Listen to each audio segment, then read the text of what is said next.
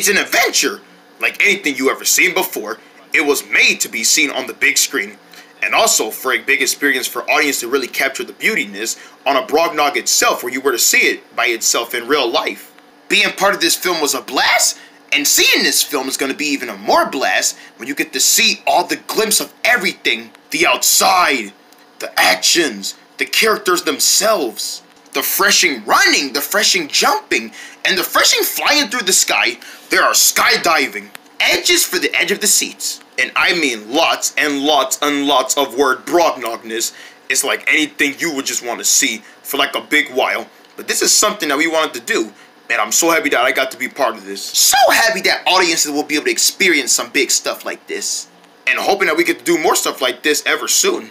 But in the meantime, grab your snack and enjoy the Brognog Search adventure, because we're on a search for it. The only hope is to find it and keep it safe. That's so easy. I think I can find it. Brognog Search, now playing in theaters and Facebook, rated PG-10.